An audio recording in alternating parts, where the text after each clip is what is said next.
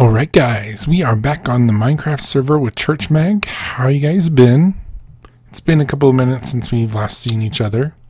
In fact, I want to make that the focus of today's episode. It's not actually going to be a full episode as far as ChurchMag Minecraft Theology is concerned. This is not a Let's Play, but this is part of the Minecraft Theology series.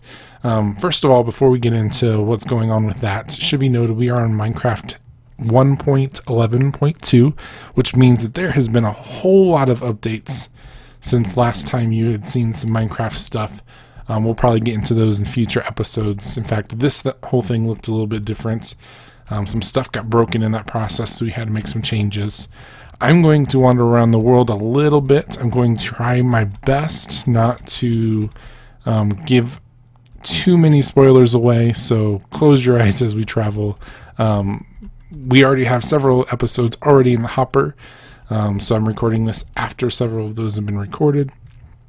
I will say this, that in the process of setting this up, we are going to do things a little bit different. So I already said that we're not going to be doing any Let's Plays. If you want to catch any of the general Let's Plays of doing build designs and trying to be creative with that process, we're not going to have any of those on this channel, at least for now. We're just going to focus on the Minecraft Theology, which means we're going to have a lot of theological talks. We're going to talk about some stuff that's happening in current life, of how gamers can kind of respond to different things, whatever it be, for church tech, for just the average person who loves to be a nerd. And what does our faith, what does Scripture, what does God's presence mean for all of that? So we'll have a lot of fun with that. We wanted this to be kind of a family-friendly process, but also at the same time realizing that our audience ranges from 6-year-olds to, I think I had someone that was 58 talk to me a couple of weeks ago asking, hey, where's the series at? Are you going to continue doing this? We are going to continue doing this. So we'll continue with the Let's Plays, or we'll continue with the Minecraft Theology, but not necessarily Let's Plays.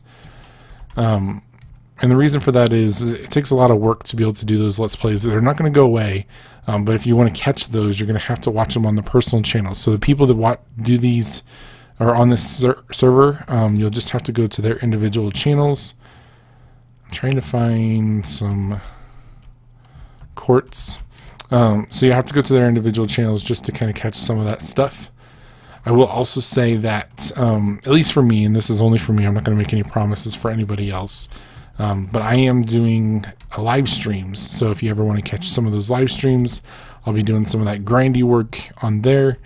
So you kind of see a whole bunch of the different stuff that you'll never see on a YouTube channel on the backside. Plus you'll get to interact with me directly.